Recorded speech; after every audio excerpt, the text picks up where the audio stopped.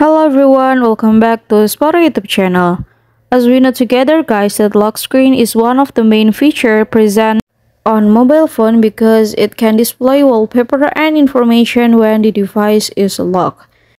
On the most Android phone, you can even add a name to the lock screen to let you know the identity of the device owner. And usually the name will appear just below the date and day information. So now I'm gonna show you how to add a name to the lock screen on Infinix GT10 Pro easily. Alright, first thing first, you can go to settings menu and then you can scroll down and go to display and brightness. You can tap over there and now you can scroll down a little bit and then you can go to lock screen.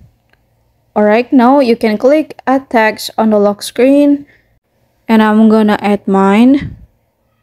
Alright, and if you are finished, you can click save and you're done.